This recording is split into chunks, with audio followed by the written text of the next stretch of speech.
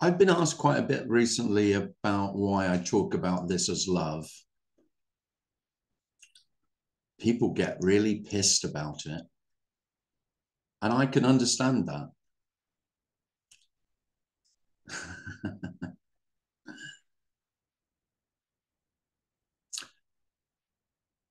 And there's various things at different times. I'll probably say something completely different about why it might feel appropriate to talk about unconditional love.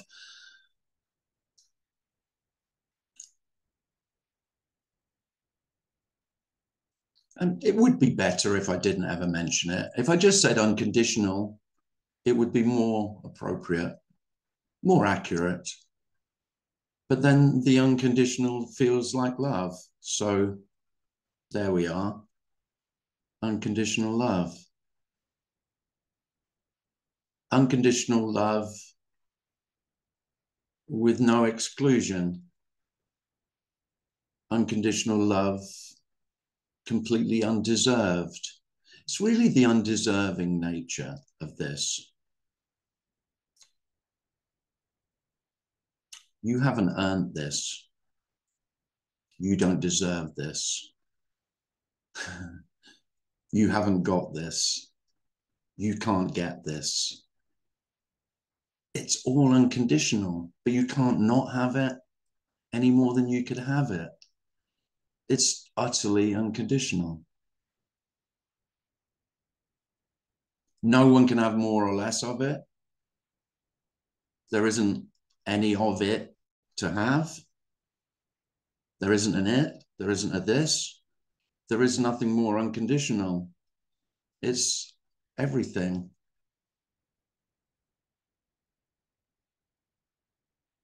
And that feels like love. An all-encompassing, complete, nothing else kind of love. Not what people refer to as love at all.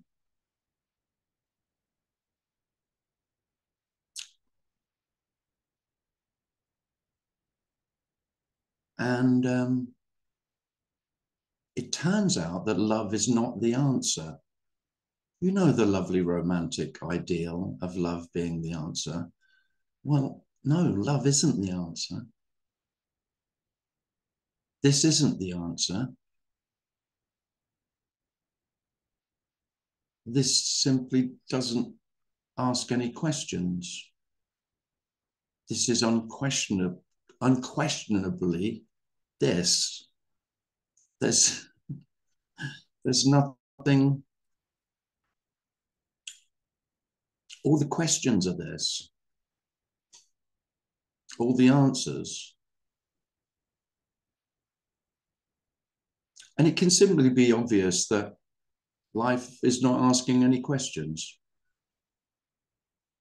Life's never asked anything of you whatsoever. Life doesn't ask questions, you do.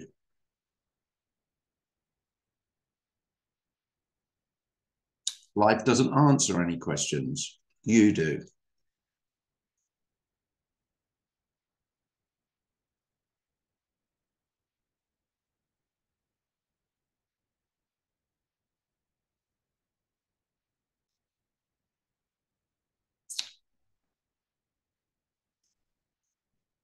So this isn't the end of questions. Questions are included, answers are included, but they're all empty in an absolute way.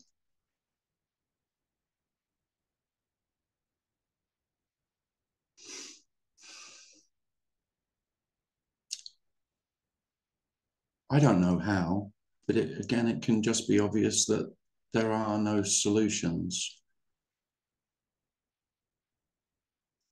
There's nothing to be solved. Life's not a puzzle.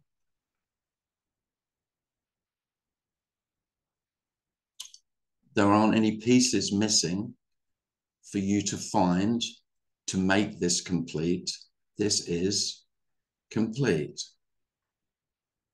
with all regardless of all the stories of missing pieces and puzzles and questions.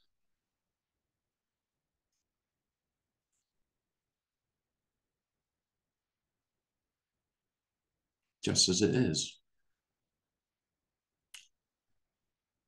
And unconditional love is just as it is and could not be otherwise.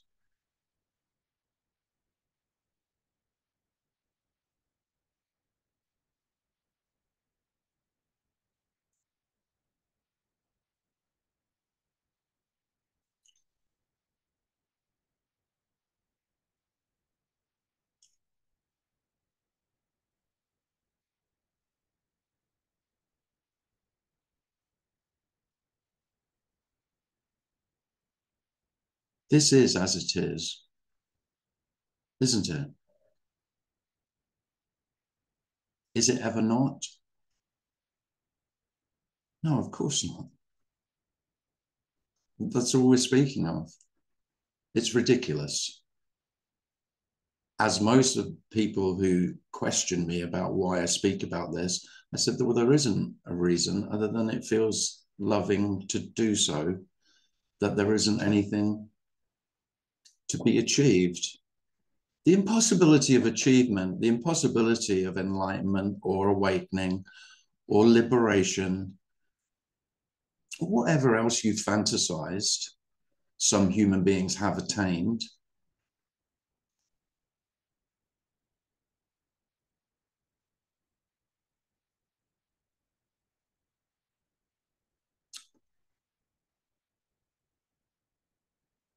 so maybe the only liberation is disappointment, that you won't get to where you've imagined you could get to, simply because there's nowhere to get to and no one to get there.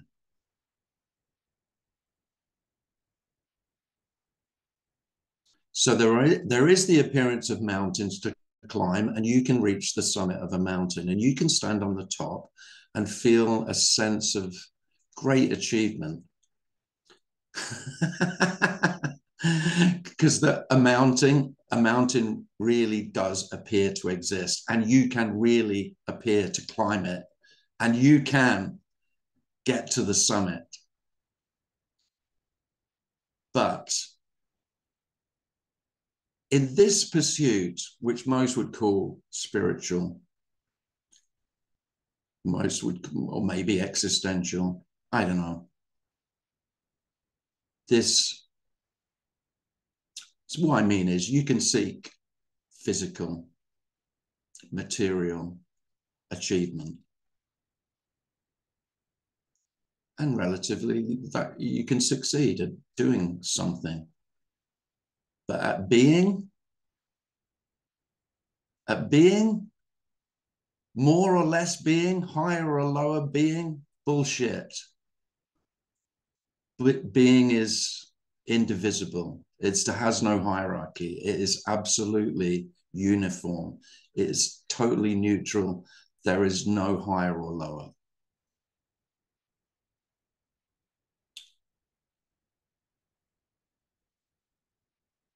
And that impossibility of inequality of being might feel like unconditional love. I'd be surprised if it didn't.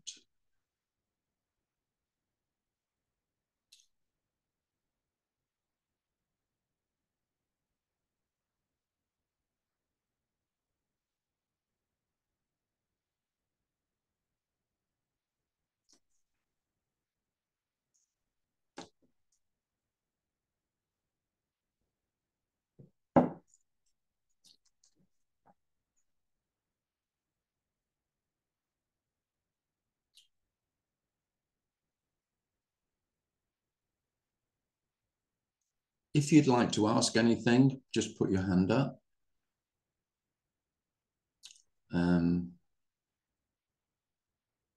If you'd like to, I don't know, if there's something that you'd like for us to talk about, to discuss.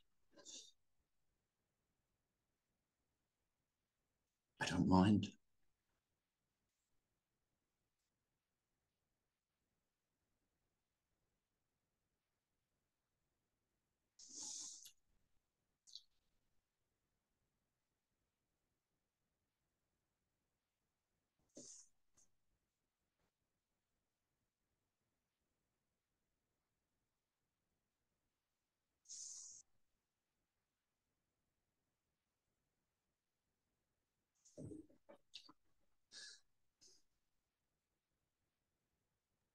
Oh, Michael, go ahead.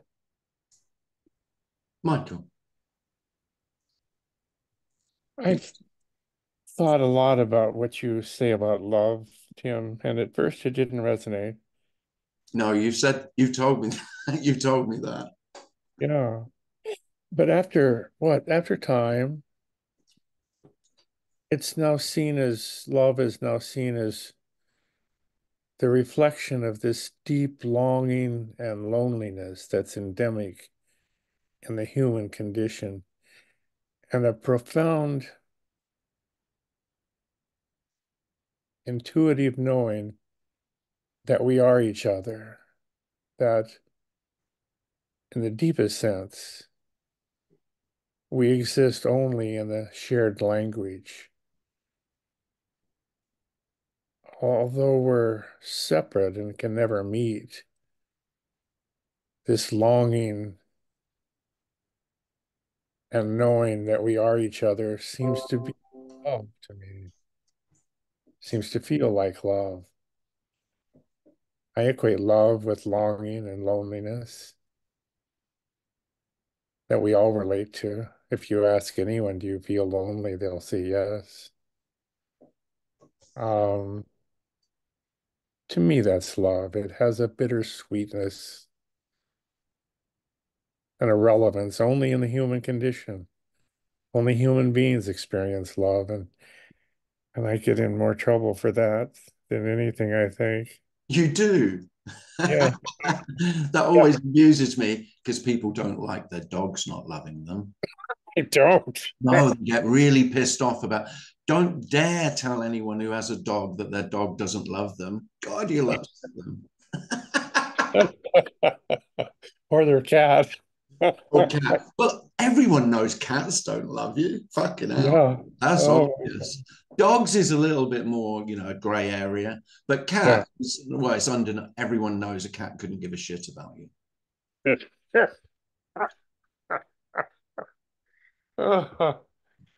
I think love is uniquely human, and it's Uh, one of the most precious qualities of being human. Without love, yeah. life is too hard. Um, we would have died out a long time ago without love. I think it's evolution's um, ability to select those people that love each other. A mother loves her child, a child loves a mother. This deep feeling we have for each other, we would die without. Like I said, life is too hard. It's too vague. But love seems to be the kingpin, the cornerstone that holds it all together. And I thank you, Tim, for that, for Oh, that thanks, invitation. Michael. Thanks, Tim. Hmm.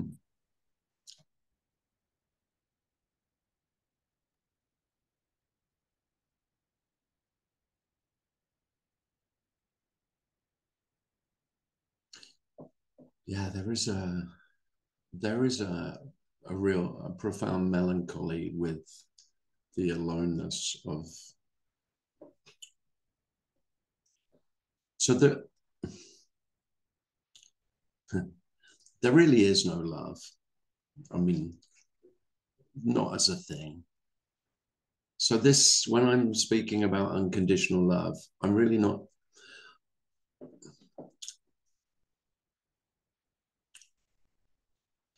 I'm not talking about emotional love.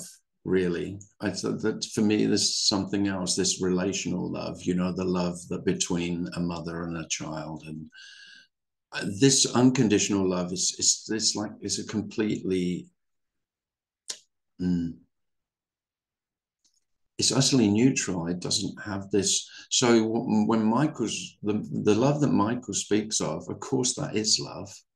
I'm going to suggest that it's all love, which is outrageous. That's the most outrageous. So whether there's love as a feeling or not, it's all love. Now that'll get you in trouble saying that. But there is no love. There's only love. That's what I'm suggesting. You won't find love. There isn't a thing called love. There's love. And it's everything, all of it. And that that never goes down well, because what's self going to do with that? What can I do with that? Well, there's nothing to be done with it at all. Nothing. You can't do anything with it. It's everything. So how is that useful to me? No, it's not useful in any way. This is not useful. It's of no use. That's the unconditional love. If it was of use, it would be fucking conditional. And what most people refer to as love is this, not that. Well, the whole unconditional is that this is that. Everything, all of that, all of that. Without exception.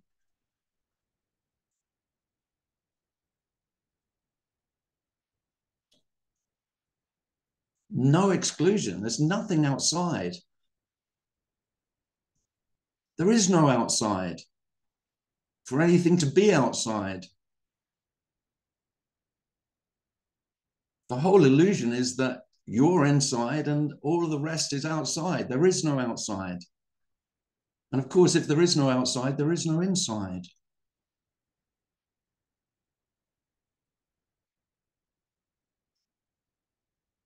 The whole illusion is that you know the difference. I am the knowing of the difference between inside and outside.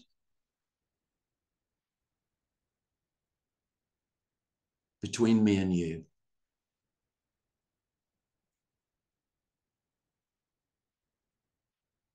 Well, there's neither me or you, or in between me or you.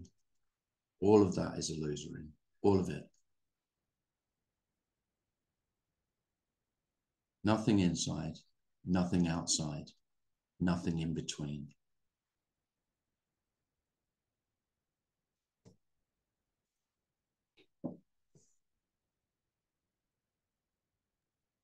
Natalie has a hand up. Hi, Natalie. Hi. Hi there. How are you? God. I'm good. How are you doing? I'm good. You know what? I've never known love. Do you know what I mean? It's just No. love is. I don't know it. No. It just it's I don't know. It's like those thoughts of moving towards something just don't make any sense, because it's just like it all appears here just as it appears. I mean, thoughts of like, I'm going to do this or that, whatever, just appear. It's so natural and effortless. Like, there's no, I mean, those thoughts of I could control something. It's like a tree controlling the budding of a blossom. You know, these buds are all around me. It's springtime, but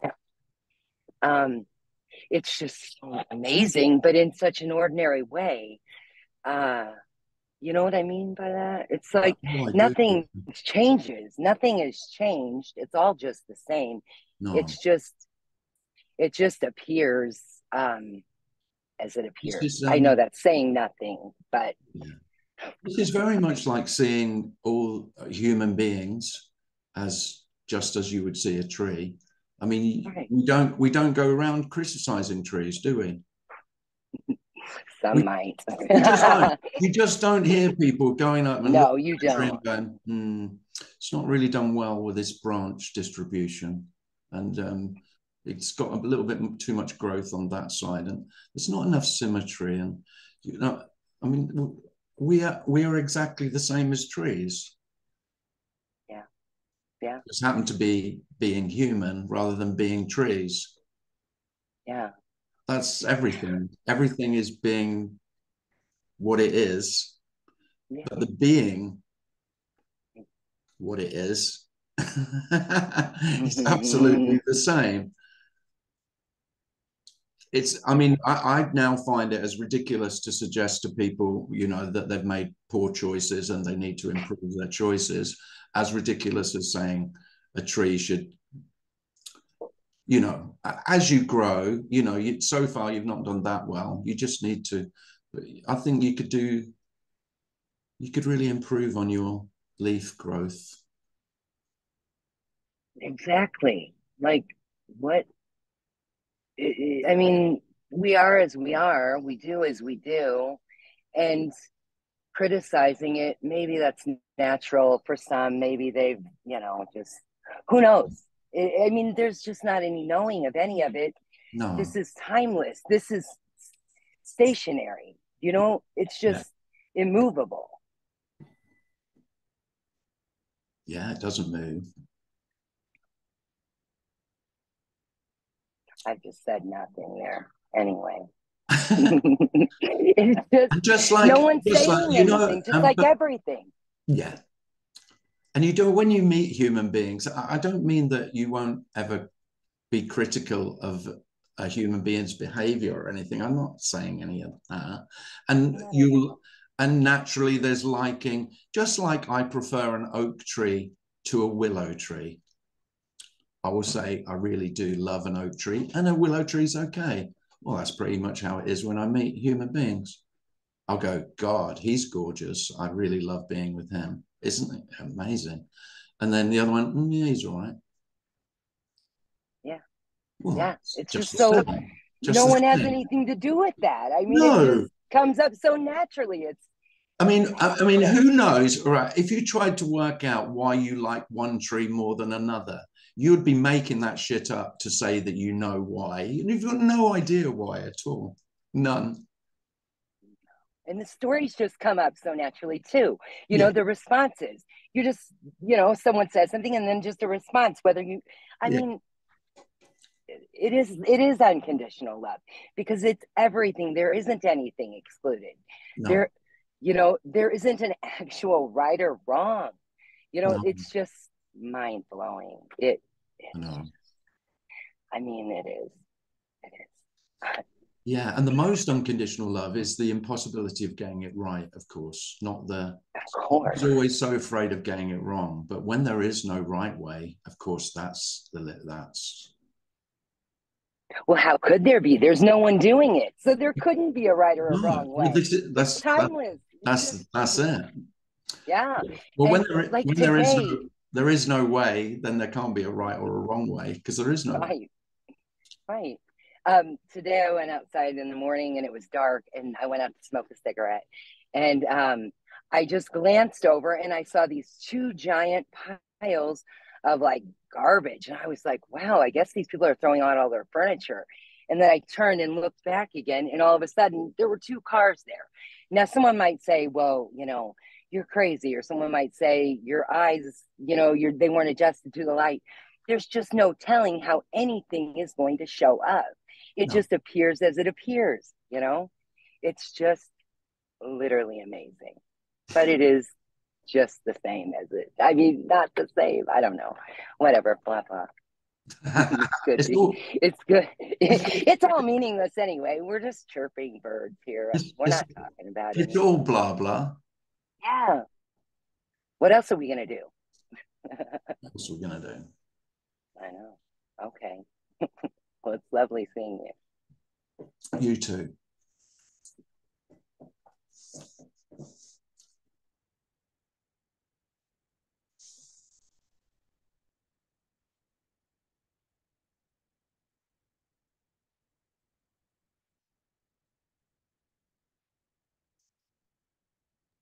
Razia has a hand up.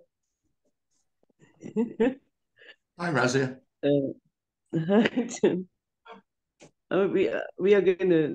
It's like you're looking at Shakespeare, who says, "Love is not love which alters when it alteration finds, or bends with the remover to remove. It is an ever fixed mark that bends on temptress." I mean, people have written about love from ages.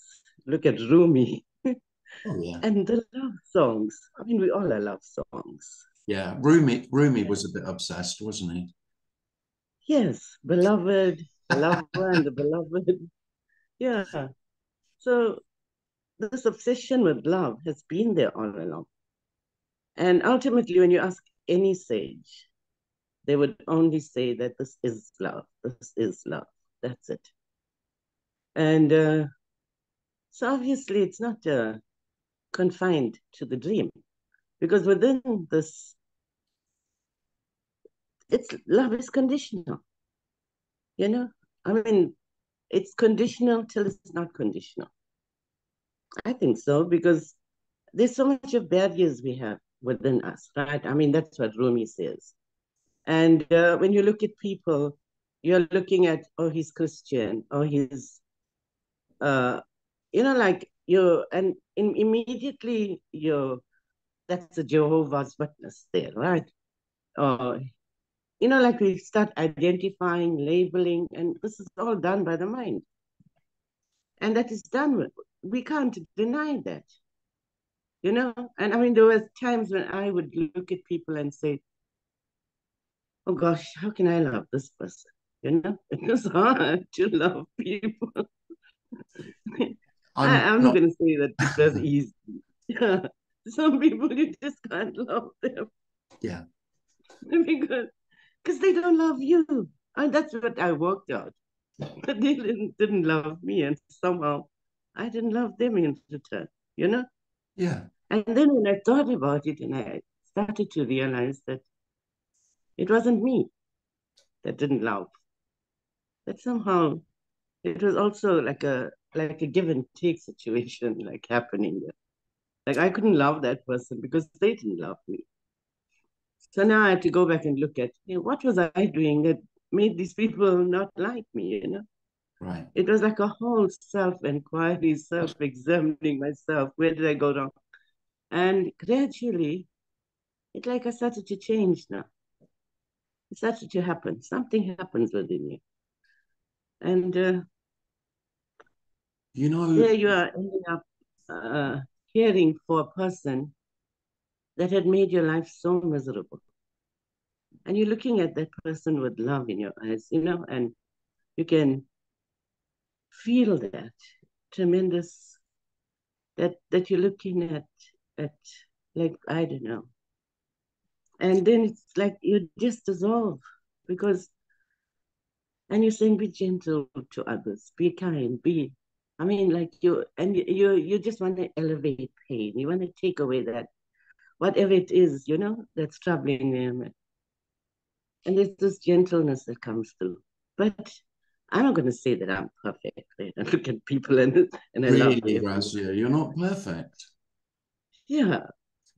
I can't say that I love everyone. I mean, sometimes people irritate me. That's true. I mean, the love that the love that I'm speaking of is that you don't love everyone. Yeah. I mean, Like, if love wasn't not loving, then it wouldn't be unconditional love, would it? I mean, there's just as much in not loving someone as there is in loving. Yeah. That's the love. That's the unconditional love that I'm trying to suggest or speak of. It's impossible to speak of, really, but so the love that I'm speaking of is equally the ones that you don't love. That's unconditional love. Because see, there's no one choosing to love or not. Yeah. You don't get any say. I mean, isn't it the most, when I talk about, choice and the whole notion of free will being illusory, the best analogy, the one that I usually go to, is falling in love with someone. This falling in love, which virtually everyone knows, is utterly out of control of self. Self does not have any say over who you fall in love with. It's often against all logic, rational. It's against your better judgment. And it's exactly the same when you dislike someone. So you meet someone and the rational mind goes, and you almost have a revulsion meeting that human being. You feel very uncomfortable. There's discomfort, there's unease, and it doesn't make sense. And the rational mind tries to say, well, that's not reasonable. Well, it doesn't have to be reasonable. It's just as it is. That's unconditional love right there. Yes, and also when you're going through this, like other qualities, also somehow like it's easier to forgive, you know. And then there's the anger is much more like you're not getting angry with people. It's like everything is. Then you're not afraid now of showing people that you love them, you know. No, like you want to hug them. Definitely. Yeah, it's all it. Without the self-consciousness, you're not afraid. No. Yeah, you're not afraid now because you're going to say I love you to the person, and even if he's not going to say I love you back, or she, it doesn't matter because that's it. You know, you just love them, and you don't care if they love you back. No. And yeah, that's. Thanks. Love is amazing. Thank you. Kira, do you want to say something? The way that you're describing, there's nothing to get. No. There's nothing to get. No. We've been brought up to believe that we're going to meet someone and we're going to fall in love and we're going to live happily ever after. That there's this thing that we're going to get. That's what we've. Well, you might meet someone and fall in love happily ever after. Definitely not. Well, no, definitely not. And I think probably all of us know. Then you think, oh, this is the wrong one, so I'm going to try again. But I will say the other bit, who knows, but not the happily ever after. No, definitely not. No. That's probably the worst. Of it. That's probably the biggest cause of suffering. It is. I agree. Of all, this fantasy of happily ever after. Well, number one, happiness just comes and goes. Everyone knows this. There is no permanent happiness. What a crock of shit that is. And of course, there is no ever after either. And there's no the one either.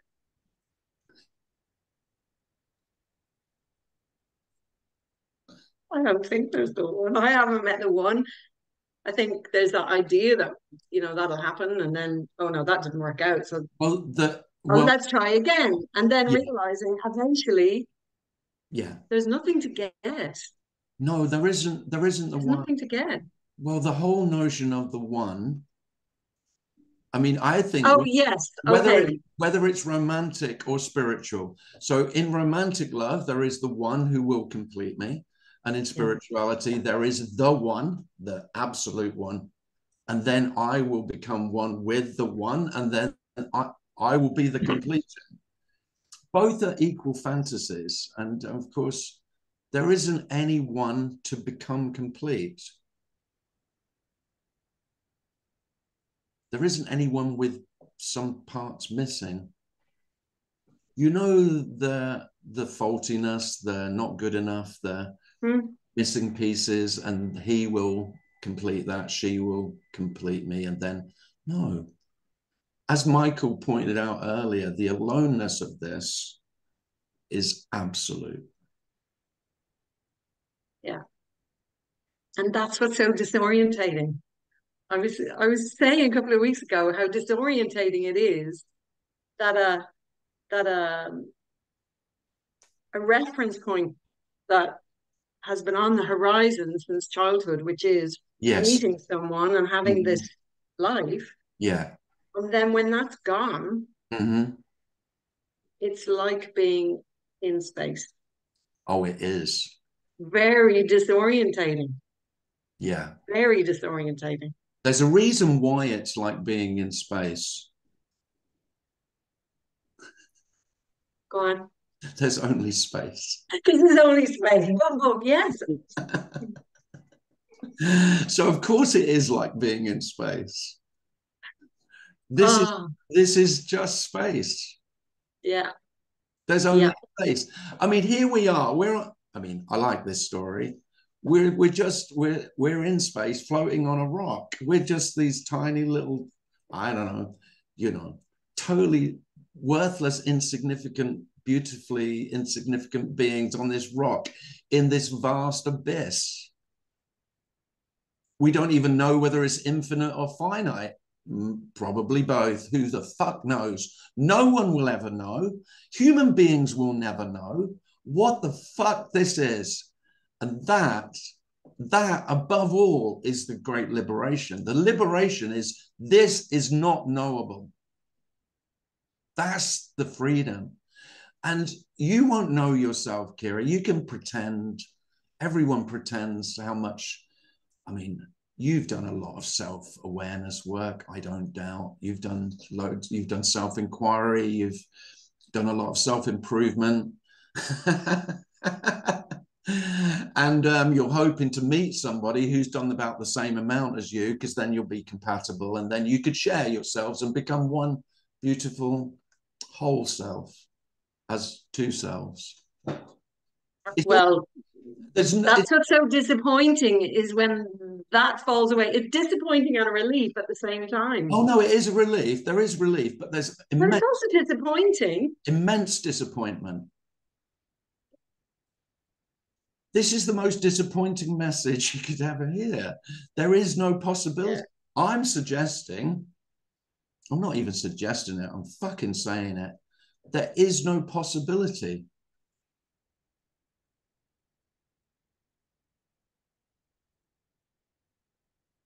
I mean, you can't get more disappointing than that. It's absolute disappointment. It's the destroyer of all dreams. If this was a movie, the end would just come up right now on the screen. The There's end. Nothing else to it. The end. La fin. And yet, you still might meet someone and there might be a love story. Oh, yeah. Oh yes, because it's fun. Well, partly in yeah, it is fun. Well, it's fun. I mean, there you go, Kira. You live in your fantasy of how fun it'll be. It will probably be dreadful. It'll be so painful. The longing. Oh shit. Yeah, I think it'll be fun. I'm gonna go with that version. Good one. Stick with it. That sounds much more uplifting than Tip's version. Or it could be any versions, couldn't it? Any version. Yeah, we've all got our own version. Mm-hmm. Well, the thing about the version of the fantasy is it doesn't matter. No, it doesn't matter. It doesn't matter. No, because it's not even going to be what it will be. You know, Que Sera. My mum loved that song. She would often sing that to me.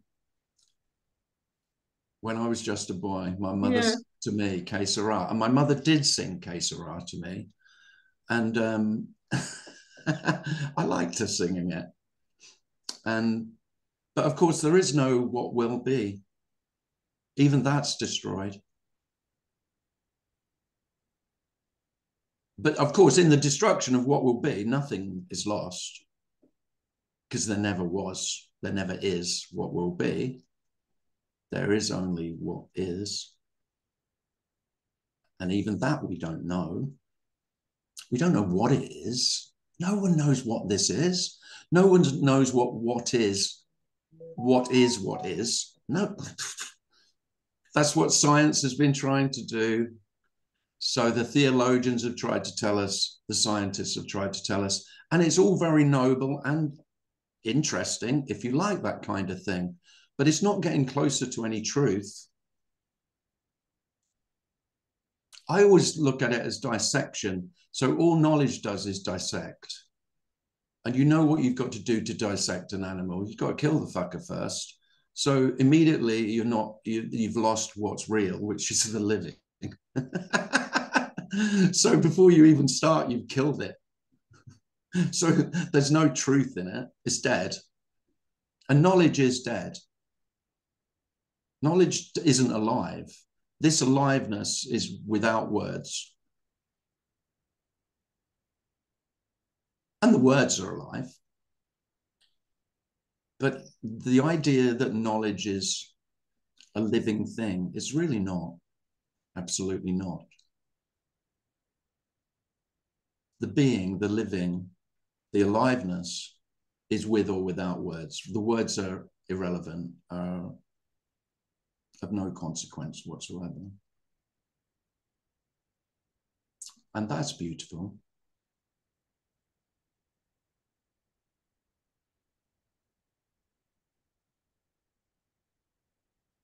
So yeah, there's no happy ever after. I mean, that's one of the reasons I never speak about this. I know. I love to make you cry. I shouldn't get as much pleasure from it as I do. But yeah, the only chance of, I mean, there has to be liberation from the dream, from dreams of fantasies of what will be. Because the dream of fantasies of what will be are always and can only be missing. It's not missing because they're part of it, but what is, because you're always looking past what is to what will be. And nearly everyone lives in the past or the future, neither of which exist. And of course, without the past and the future, the present doesn't exist either.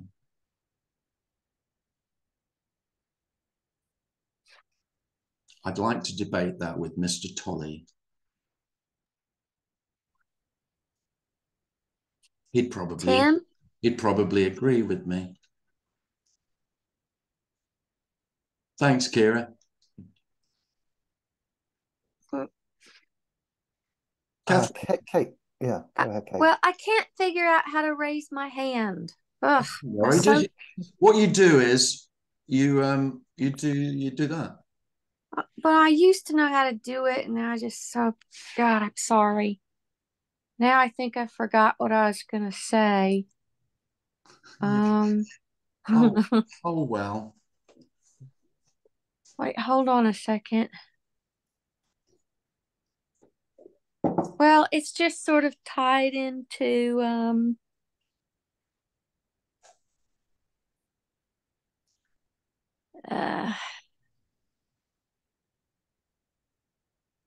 well, I don't remember. I really don't remember. But I was looking out the window a lot today. Well, you do that a lot, don't you? I do that a lot. And I was just like, there is just no one here. And I was like, but you can't, I don't know that. No. No. Impossible to know that. No. Yes. And yet, what are you going to say? I would still say it. There is just no one here. So, well, you know what? I was going to go somewhere else with it. And to me, just the unconditional love is all about, not all about, the innocence of it all, because there is just no division. There just is no one here to feel loved or unloved. Mm-hmm. And when you really do, for someone like me who's been a thinker for so long and so in my head, when that critical voice doesn't keep being reified, even the voice of, oh, I'm not affected by the critical voice, it keeps just becoming a subtle piece of identity. Do you know what I mean? Mm-hmm. The identity can feel like it's just getting subtler and subtler, but it's still there. But it's all, yeah, it's just all so innocent. Yeah. Also innocent, yeah. It's also innocent. And so you're not divided with that critical voice, and you can't find anybody to judge anymore, you know? No.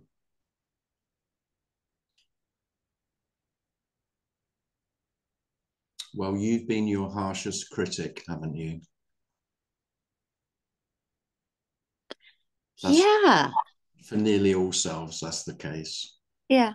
But then I feel like I was just reifying a sense of you can still go, I am the innocent one, but there is no one innocent. There is just innocence. Well, really, I mean, if we take it, really, there's no innocence, of course. No, there's no no view. There's no view. Innocence only refers to someone. Yeah. I mean, yes, we don't because talk someone about, that could have been guilty. Yeah, we don't talk about the innocence of the grass, do we? We don't. I mean, no. You do. Poets might do. I might do. Yeah. Writing poetry, but we don't, because the grass can't be guilty. So we don't talk about it innocent. Yeah. But yes, the grass and the human beings are equally. Yes. Neither guilty nor innocent is closer, really. Yeah. We are the grass. Oh, I mean, without a doubt. We are the grass. Of yeah. course. Okay. Thank you. And the clouds, of course, the clouds. And the clouds. I always think of Natalie with the clouds. She's obsessed with clouds. I'm obsessed with clouds. I am too. I love them. I am obsessed. I am obsessed. I know you're obsessed. I'm obsessed. I'm obsessed with trees and grass and clouds. Yeah, and we are those. If there's anything. Okay, I'll leave now. Goodbye. Goodbye. Jim Gibson's in the house. Hello. Hello, Jim. Yeah, I'm doing great. I just recently got fascinated with the idea of implicate order. It's kind of an idea by David Bohm, who's a physicist, that implicate order. You're going to give us some physics, aren't you? Come on. Well, no, not even that, because he was a physicist, but he has this whole, he's not looking at the science of it, he's looking at the experience of it, right? And so with the implicate order, this is my take, right? Is that everything just is by inference. It's not, you can't know anything. This is by just itself. I mean, it's an implicate order, like intelligence. It's not a knowable thing because it's is all implied. Love is implied. It's not actually something you can see, or it's not. It's not a tangible. Well, that's nice. Yeah. I like the word. Yeah, and then there's explicit. Yeah, explicit. I like the word. Orders. I like the word implicit. Yeah, it's just implicit. It's like, yeah, and so it's just I think too, just because it's all what the feeling of the word is, in this implicate. It's like, oh yeah, it's like kind of like intimate, that sort of thing. So it's just, yeah. Anyway. Cheers, Jim. But it's this order.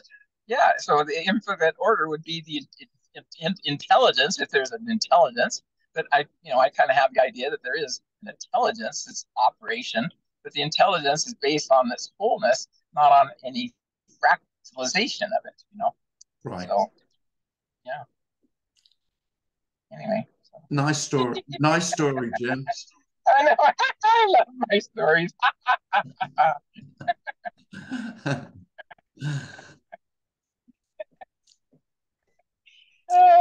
Anyways, thanks. Bye-bye. Cheers, Jim.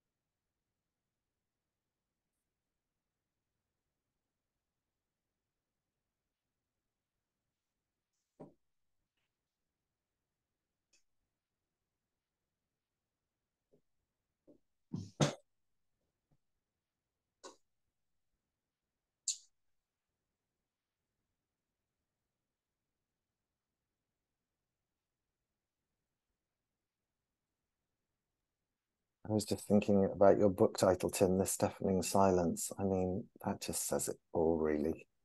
I think just always, and not even always, there's just no time for it to be deafening. It's just all, and in a way, all the, love that we were all talking about, the human love story and all of that.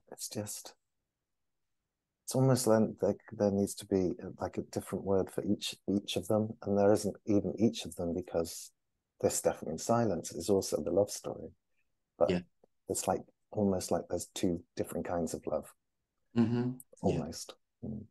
No, and yeah, well, when I'm saying unconditional love, I'm talking about all kinds of love, all kinds of hate, all kinds of displeasure as well as pleasure, all kinds of sadness as well as happiness. That's unconditional. It's all of it. Yeah. Just all of it, really. Yeah. Yeah. So love isn't the right word, but when it just, I don't know. I remember the first time I heard Richard Sylvester, who I went to see quite a few times, and I heard Richard, and he talks about this in such a matter-of-fact way. And then he just came out with, oh, and I should say, there is an undoubted unconditional love. And I went, what the fuck? What the earth does he mean? Do you remember that kind of feeling, that sense? Well, how can you say all that, what he's just said about non-duality, and then say, oh, and there will be an undeniable unconditional love? What a load of shit. That can't be true. Yeah. I remember that vividly. But it doesn't feel like the love that I would have for someone else. No, no. Sort of at the same time, but it's not like that. No, it is that, but that's not it. No. But of course, there isn't anything that's not it. That's what I'm saying. So of course it is it. Yeah. As well. Yeah. But yeah, the word, I don't know. Just completely neutral, but in that neutrality, it feels like love. It feels, Well, I think it's because it doesn't. There's no judgment. There's no discrimination. No, but it's all discrimination as well. Absolutely, all the discrimination is love. You see, so all the war is peace. It's so not what self will ever accept. It's unacceptable. This whole message is completely unacceptable to me. It can't not be. It can't not be, because I am the judge of right and wrong, of good and evil, of better and worse. And unconditional love is that there isn't better or worse. And it's the thought, I need a glass of water. And it's also the critical thought that Kate was talking about. Yeah. yeah, that, you know, and of course it is me. Mm-hmm. Now there's the crux, maybe. Mm-hmm. That, of course, the whole of these talks and discussions is that there isn't a me, but of course, the sense of me is equally unconditional love. Of course, yeah. Of course, there isn't any exception. Yeah, yeah. Razia that is probably the crux. That probably is the crux. Probably. Yes. Razia has her hand up. Oh, I was going to see Alice has got her hand up. Alice, would you like to say something? I didn't see. Yeah. Hi, Alice. Do you want to unmute? Okay. Hi, Tim. Hi, Alice. Nice to see you. Nice to see you again, too. Okay, so we're having one of the things that has been coming up more for me now is when I have these thoughts, it shouldn't be, should be, and all these things we've been talking about too. Yeah. I've been trying to use the phrase, well, that's just happening. Once I notice it, I sit still with it, and that's just happening. And that's the kind of the only real thing I found useful if I can be with just what's happening. And I thought I would bring this up. Maybe there's something else besides just what's happening or anything else that might be useful. Like when you were talking that my cat didn't love me, I got kind of a thing in my stomach, and I said, well, that's just what's happening. And that's how, I'm gravitating more into trying to notice those things, and there's just what's happening. And yeah. I know that sounds repetitious, but that's really kind of all that's going on, just what's happening, huh? Yeah. But, and then, that you're doing this kind of as a practice that you say to yourself, oh, well, that's just what's happening. Well, that's just what's happening. You're not having any say over that either. So I couldn't recommend anything because it all just happens spontaneously, including your attempts to sort of manage the criticism. You're having no say over that either. That's right. I know that's not helpful. Yes, it is helpful. Because that's just happening quite naturally as well. It's all happening naturally. Totally, everything. There's nothing unnatural.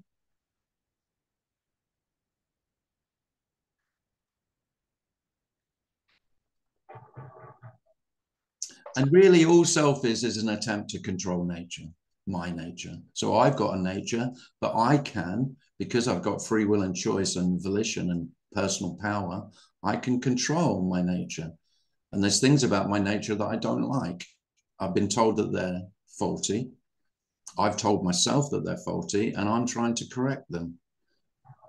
But again, all your attempts to correct your faults, they're absolutely innocent and natural as well. All of it. So I have a daughter that doesn't speak to me and hasn't spoken to me for about 2 years because she said I was a bad mother, and I have to agree with her. And but I have flashes of that, and I feel some regret about that. But I realize that, I hear you say there is no past, and maybe it's just something that I have to still, that's just what's happening because I still have this feeling of guilt, which means I'm a person. And no, it doesn't. No, not at all. No, it doesn't. No. I thought you couldn't have guilt or no. Did you? Now, did you think that? Well, there you go. There's the illusion of enlightenment right there, isn't it? There you go. Once I'm enlightened or awakened, I won't have any of these shit feelings. that I wanted, that I'll be free from these feelings that I don't like, that could only be mine. Well, that is exactly what self says. Self claims everything for itself, especially guilt. Because look how real I am, because it's my guilt and I can do something about the guilt so that I don't feel guilty. Yes. No. No. No. No. That feels freeing. Yeah, it's not your guilt any more than anything else. If there's a feeling of guilt, there's a feeling of guilt. It's all innocent.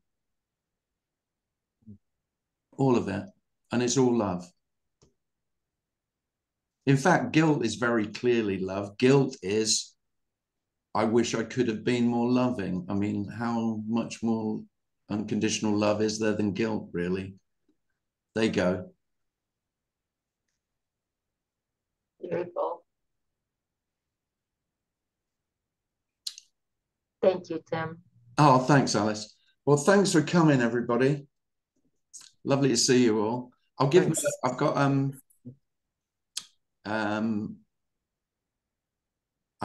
my next live meeting is in Brighton on the 13th of April, and there's still a few places. There's very limited places there because it's at my friend's house. But if you'd like to go, then you can still email me and come for the weekend. There's only talks on the Saturday, but I will be around on the Sunday. So, you know, we could meet up or something. We could have a casual meeting on the Sunday, maybe. But yeah, we're meeting in Brighton 13th of April. If you would like to, the details are on my website. And if you would like to come, then just email me at clistim@gmail.com. Thanks, Darren. Thanks, Tim. Thanks very much. Lovely to see you all. Bye. Thanks, guys. Bye. Thanks, Tim and Darren. Bye. Bye. Thank you. Beautiful meeting. Bye-bye. Yay. Good meeting. Thank you. Oh, you're welcome.